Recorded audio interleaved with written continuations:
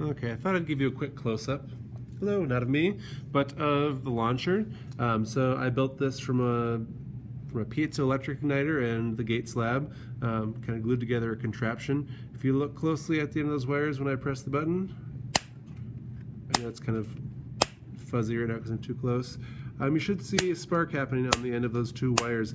That's what ideally is igniting our mixture of hydrogen and oxygen. So let's give this another take. This is take 4.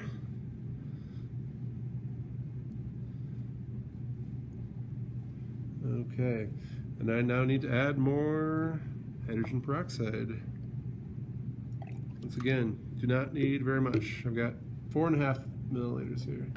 Notice I can keep on adding it to the same manganese dioxide because it just keeps on getting reused. There's 1, 2, 3.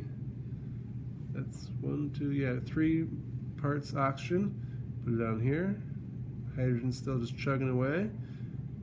It's going slowly there, and that's good right about there. Okay, now we've got 3 parts oxygen to 3 parts hydrogen.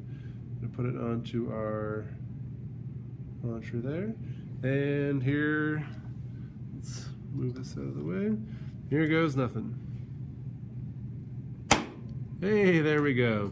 So now what you would want to do is measure how far that initial launch was, kind of where it landed, and record that. So the basic idea here is you're going to try different amounts of hydrogen and oxygen to figure out what the optimal ratio of hydrogen to oxygen is to make this rocket launch happen. Thanks for watching Chemistry with Mr. Barkland.